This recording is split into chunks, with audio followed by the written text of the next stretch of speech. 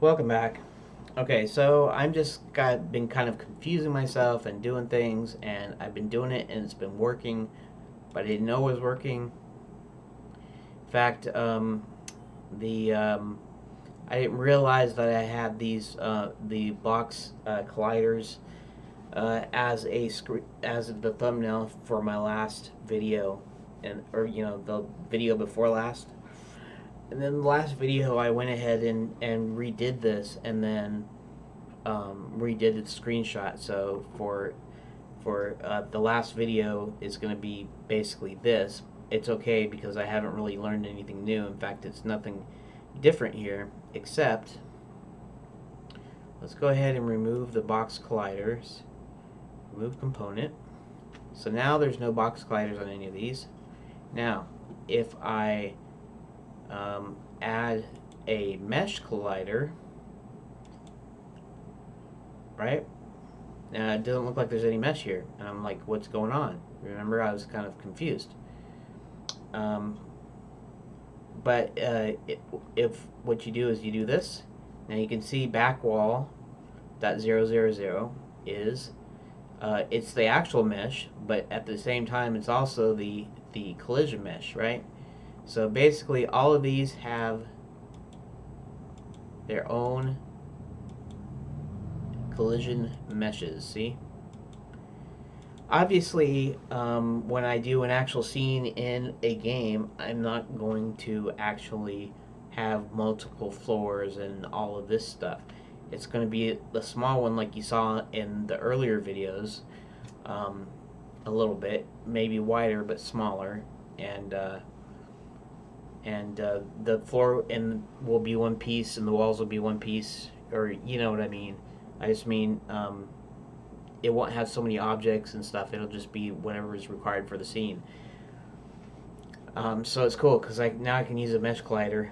Although I don't necessarily need to use a mesh collider, I can just do what I did with the boxes, and that should serve for most of it. I might do it on a case by case basis. I don't know. We'll see. But to be sure, all of the deals have um, all the deals have colliders on it now. Actually, I'm going to do something here. Oh, the actual camera is like this, and this is my view camera. So that's why it's like that. Okay, that's fine. Okay, so let's save it, and here, let me just go ahead and run it real quick. And as you can see, it moves where I click it. Now, I don't know how to make it go faster. I will know sometime, but I don't know right now.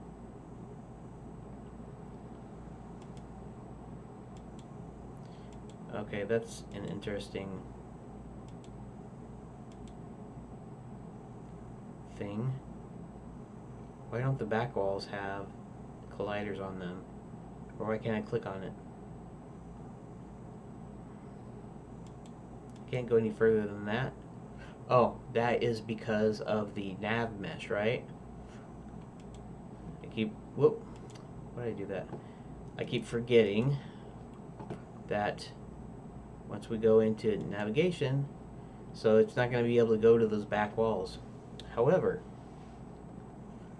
I could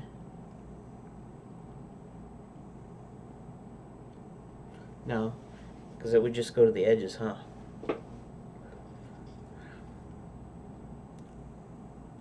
So there's definitely a thing there. I might want to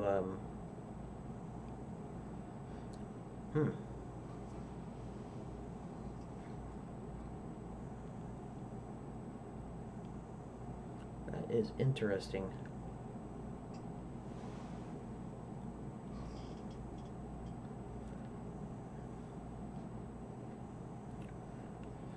Because what I'm going to want to do is I'm going to want to eventually, let's say we have a painting on the wall, you should be able to click on the wall. It should move there. It should only move as far as to the wall.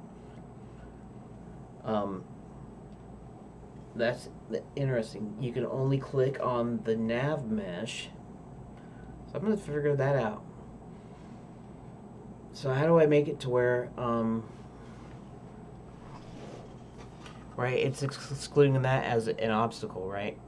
Because if I made like the step or the slope or whatever higher, then I'd be able to like leap over that. You don't want it to leap over, but you do want it to be able to click and to move over. Yeah, that's interesting. That's an interesting little problem because what you could do is you could show height mesh. Huh. But what you could do is not make these walls part of the collision, right? Or the nav mesh, I should say, not the collision. They could still have its colliders. But if I want to exclude that out of the nav mesh obstacles, like I would just want to do the floor itself. If I was able to do that, then even if you click on the wall, it'll go up until the edge of the nav mesh. But at the same time, it'll actually go through the wall. So you don't want your player going through the wall, and also you want to still let them be able to click outside of the nav mesh area. So how do you handle that one, I wonder? Maybe somebody can tell me. That's a little bit confusing.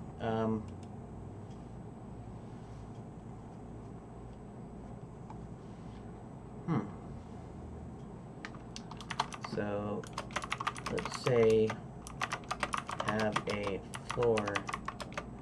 So you have a room, and you generate your nav mesh, and it doesn't go past the walls because those are obstacles. But you need to be able to click on the wall because maybe there's a mirror or portrait hanging there. You don't need character to move past the nav mesh, but still be able to detect that you clicked there.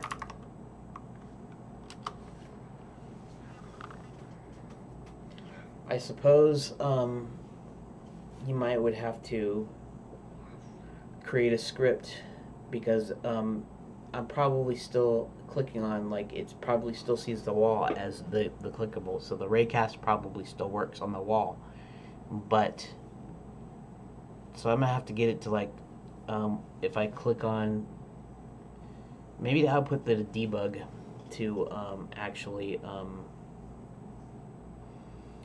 to log it to actually see what you clicked on. Let me check my script here and input get mouse button raycast hit. Now hit point. Of course, it's not going to be hit point, but at the same time, well, that's not true. There is going to be a hit point.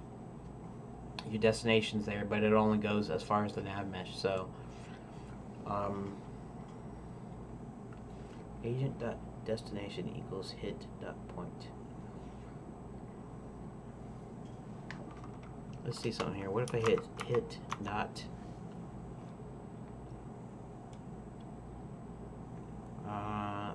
normal point, rigid body, texture coordinate, toString transform,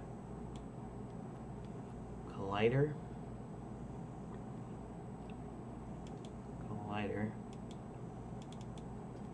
dot. Now, is there a name to the collider or something, or dot game object that it's assigned to?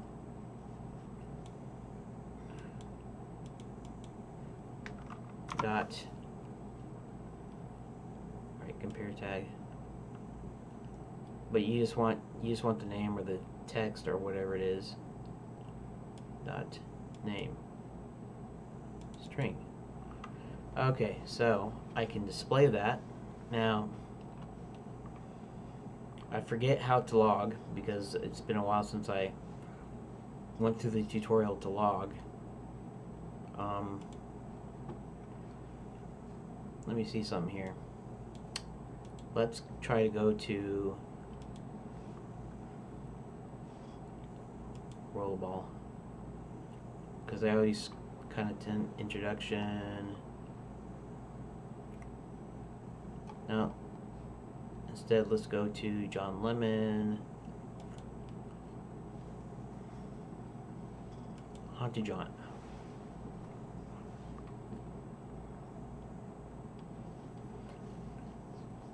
Okay.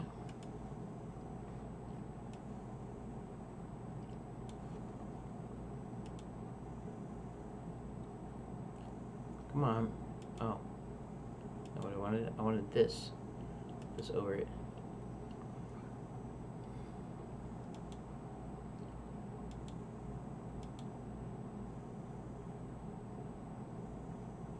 Oh, inspector. That's what I want.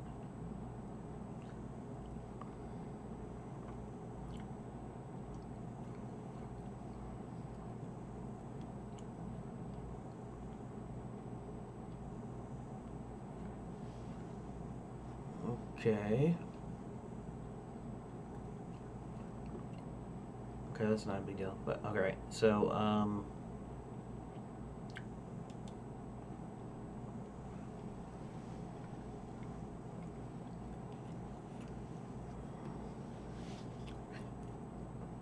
right, I was gonna see how to log.